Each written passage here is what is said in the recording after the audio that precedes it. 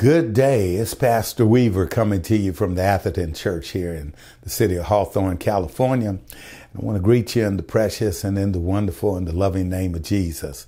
And I just come to you this week with a fresh word for the week. And the word for this week is the word refuge.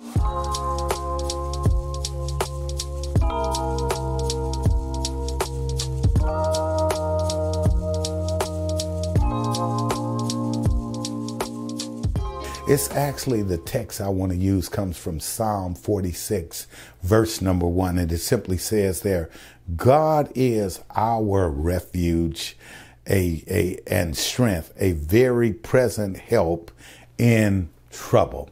Let me say to you, child of God, you know what a refuge is? A refuge is a place of protection.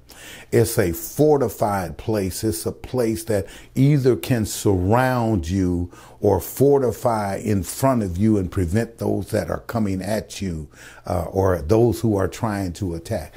And the message right here is God is our refuge. And matter of fact, he's not only our refuge, but he's our strength, a very help in a time of trouble. But I want to say to you, not only in trouble, he's a help at all times. And I want you to know on this week, you have a refuge.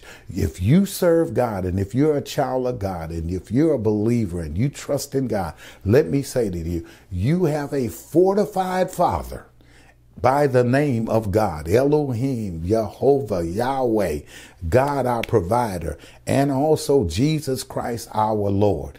You have fortified help. You have a refuge. You have a place of security and a place of salvation. And so I want to encourage you this week, trust in the Lord with all your heart. As the proverb writer Solomon said, lean not on your own understanding. Acknowledge him in all your ways and he'll direct your path. But know as he directs your path that he is your refuge. He'll keep you wherever you go and whatever you're going through. So be encouraged. The word for you this week is the word refuge.